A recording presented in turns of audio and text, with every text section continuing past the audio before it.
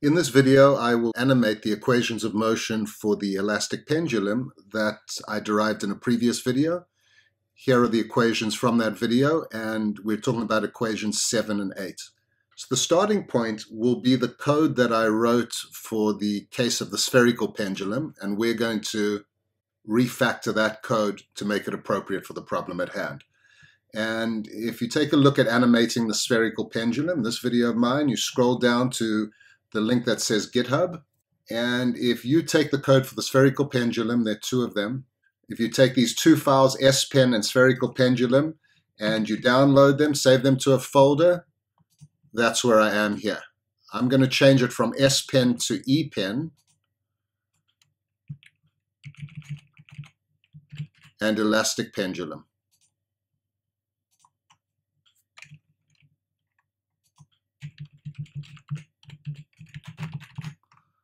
All right, so let's open this file. And I remind you that the only thing we need to change here are the functions here, the equations in this definition of the function g. So that's easy enough. Let's delete these. I'll remind you that instead of theta dot and phi dot, we've got x dot and theta dot. So this will be x dot. This will be theta dot. X and theta, and that is y0, y1, y2, and y3. Then what I need is to put in these equations. In fact, let me put the equations up here on the right-hand side of the screen, and then it's easy to copy. So we've got x double dot is equal to L0 plus x times theta dot squared, theta dot squared, minus k divided by m times x, that's easy, plus g cosine of theta. All right, second equation, theta double dot is equal to 2.0 divided by L0 plus x times x dot times theta dot minus g divided by L0 plus x times sine of theta. There you have it, the equations of motion, and then these of course become x double dot, x double dot, theta double dot, x dot, theta dot.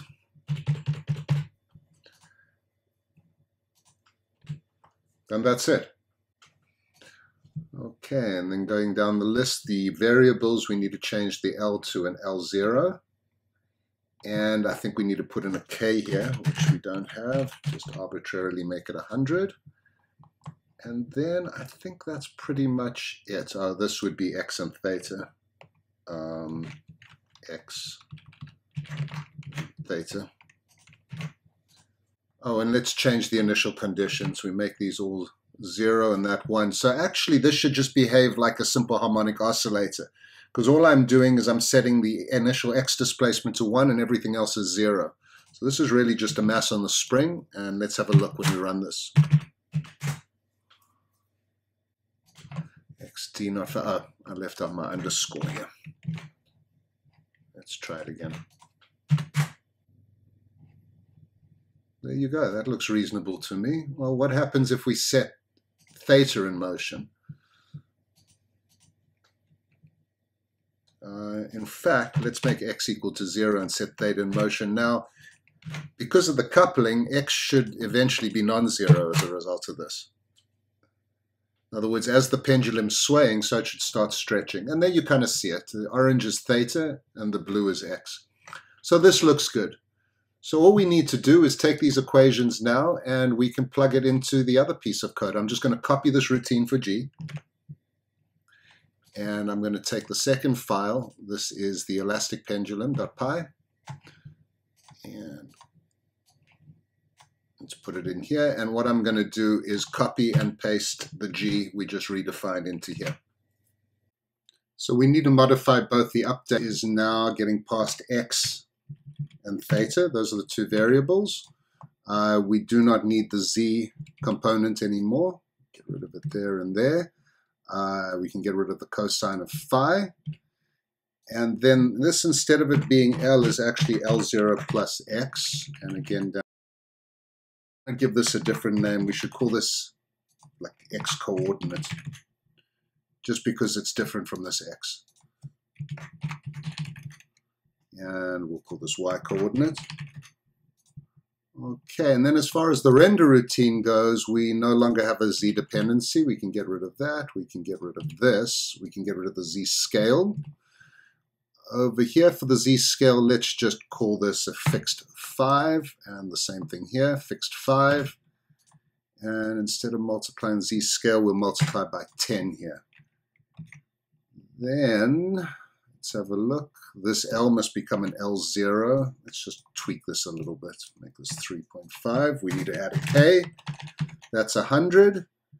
And I believe we're done. The only thing we need to do is change our initial conditions. I'm going to just set a displacement in the X direction. It looks like it's bobbing up and down. I think that's pretty good. All right, we're good. Let's give it another initial condition. So instead of making this, let's make this 2. We'll just give it an initial angle.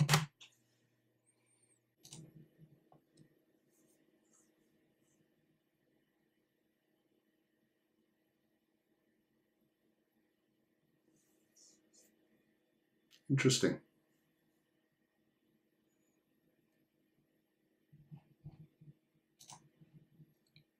So I think what we're going to do now for the win is we're going to actually draw a spring in place of the rod. And for this, we're going to go back to a previous video for the 2 degree of freedom system that I animated. This is it here, part 3. And if you go to the GitHub repository,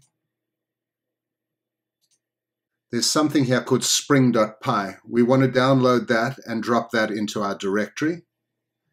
And then what we're going to do is in the 2 degree of freedom system, there is a spring class that we're going to borrow.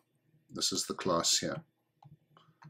So I'm just going to copy it, and I'm going to paste it straight into my code.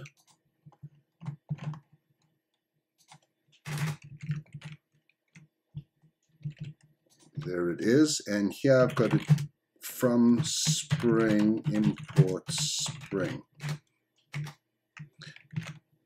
Now all I have to do is drop that in my folder. Okay, and then all we need to do is instantiate the spring. I'm just going to borrow the init. And let's just go down to the bottom here before our true loop. We'll just say that S equals spring.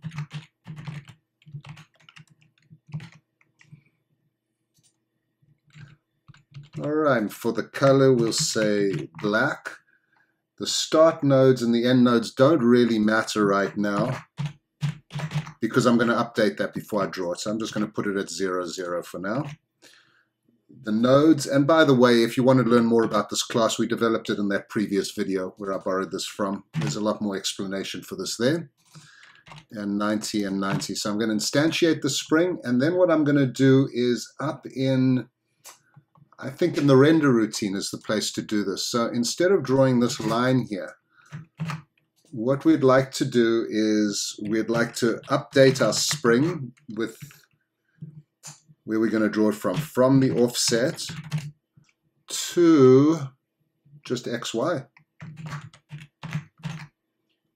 Well, I can just put point. That's even neater. And then we just want to render it. And that should be it.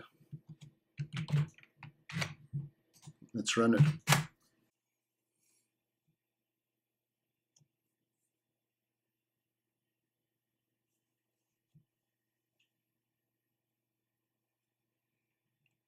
We can turn the tracing on and off. This is something we coded before. We can clear it, the C key. And there you have it. That's all I'm going to say about this video. Hope you found something useful in it. If you did, please go ahead and hit the like button so others can get to watch it too. If you have any questions or concerns, I'd like to hear from you in the comments section below. Please go ahead and subscribe to the channel if you'd like to be notified of new videos and updates. Thank you for watching, and I will catch up with you in the next video.